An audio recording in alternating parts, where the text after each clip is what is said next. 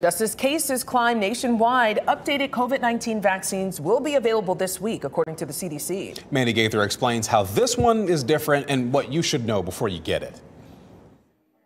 Across the U.S., COVID-19 continues to spread, and now there's a new weapon to help fight it. An updated vaccine. Part of the reason, they wanted to get this out there is because while the numbers are still low, thankfully, they are going to go up. They always go up as the weather gets cooler and drier. COVID hospitalizations rose about 9% compared to the week prior, but are lower than last winter's peak. Still, there's no clear picture of how many cases are out there since fewer people are testing, but officials are seeing the virus in wastewater. It's gone up significantly, so that's usually sort of a early warning system, if you will, in terms of how much COVID is out there. To help lower risk of severe illness, hospitalization, or death, the CDC is now urging everyone 6 months and older who hasn't gotten a COVID-19 vaccine in the last 2 months to get the updated vaccine. CDC advisors say those ages 5 and older should get at least 1 dose. Children 6 months to 4 years who may be getting their first COVID vaccine should get 2 doses of Moderna or 3 doses of Pfizer, with at least 1 being an updated shot.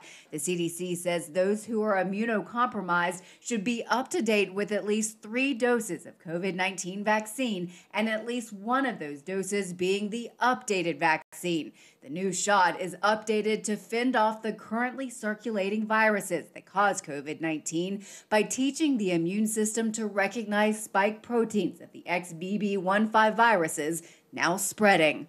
For Health Minute, I'm Mandy Gaither.